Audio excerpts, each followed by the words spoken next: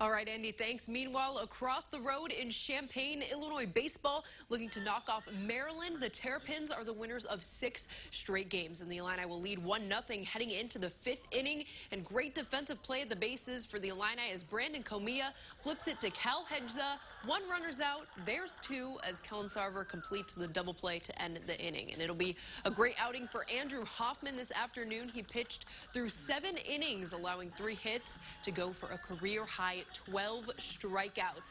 And the Illini add some insurance in the 8th inning. Off a wild pitch here, Brandon Comia comes across the score. And the Illini close it out at the top of the 9th, winning it 2-0. They'll be back at Illinois Field for a doubleheader tomorrow. Illinois softball